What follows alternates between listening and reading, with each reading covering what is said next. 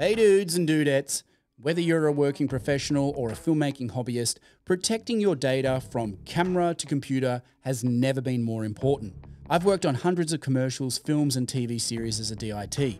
So today I'm going to show you 2 industry standard programs which will help you safely transfer your files from your camera to your computer.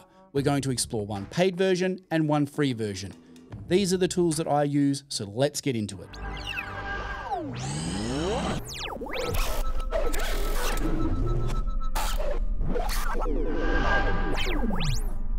So whether you're on a PC or a Mac, it doesn't make a difference as both of these programs work on either system.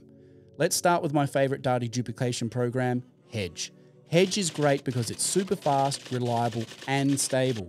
And if for some reason a transfer does fail, then Hedge will have your back with its dupe detection. All you need to do is just restart the transfer and Hedge will just pick up where it left off. Now, if you're like me and you have multiple backups of your work, you can actually use this feature to speed up transfers to regular destinations. For example, you might be cloning an entire drive like this one and only want to copy the new data without having to specify what not to copy. Hedge's dupe feature will automatically do this for you by first scanning the destination drive for existing matching files that will then not be copied. You then don't end up with a ton of duplicated files. So let me show you how easy Hedge is to use.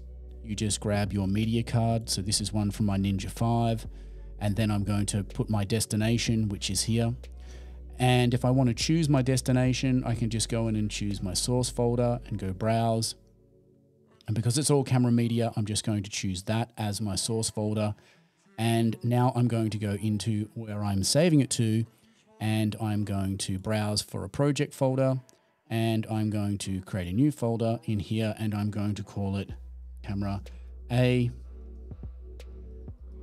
Mag 001, create. And I'm just going to hit select. And now I just hit add transfer, and Hedge for Mac is just going to power through copying that data. It'll MD5 checksum it so that I know at the end that it has been duplicated, copied correctly, and if any data is missing, it's going to tell me in the report. Now, obviously, this method is a lot slower than just dragging and dropping, but if you're serious about your data and you're serious about working in the film industry, then you should be using some form of data duplication program like Hedge. Now, currently Hedge retails for $129 US, but they do have sales going on every now and then. So if you keep an eye out on the website, then you can usually snap it up for a little bit less. And then every couple of years, you'll need to pay for a relicensing fee, but the relicensing fee is really just paying for updates. And once it's done, it's done. So you can just jump into your drive and then you can go to where we've just copied it, Media Rushes, Mag 1, and you'll see in here that you get a transfer log. And if we open this transfer log, it will tell us a direct list of all the files that it has copied and whether it has done it successfully. So it's a good way to check, and you can go back through manually and check that off. And depending on, how deeply you want to go into this as a DIT or just for your own use is really up to you. Now, my other favorite program is something that you may not expect. It's actually DaVinci Resolve, which is really, really handy if you're working as a DIT, doing data management, dailies, and one lights on set. So let me show you how the data duplication feature inside Resolve can work for you, and it's free. There's this great feature in Resolve that not a lot of people know about, which is called the clone tool. So if you come up here into Resolve and click the clone tool, it's going to ask you if you want to add a job. So what we can do is add job, and it's going to ask us what our source is. And it's just going to say drag the source into here and then drop a destination in here. So let's go into here,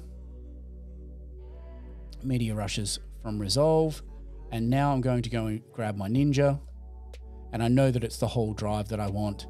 And now I'm just going to hit clone.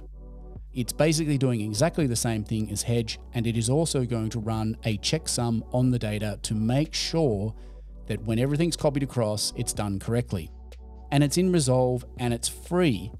Now, the great thing about using Resolve is while you're duplicating media, you can actually go off and continue your edit.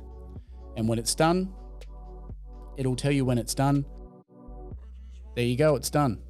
So as you can see, they're both great options that make your life much easier on set. Personally, I prefer to use Hedge because it's a standalone product and I like to run Resolve at the same time without it being inhibited. But if you don't have the budget, that's totally understandable to stick with Resolve. Just don't drag and drop files, as that's a quick way to a disaster. So hopefully this has helped you out, guys, and I'll see you in the next one. Bye for now.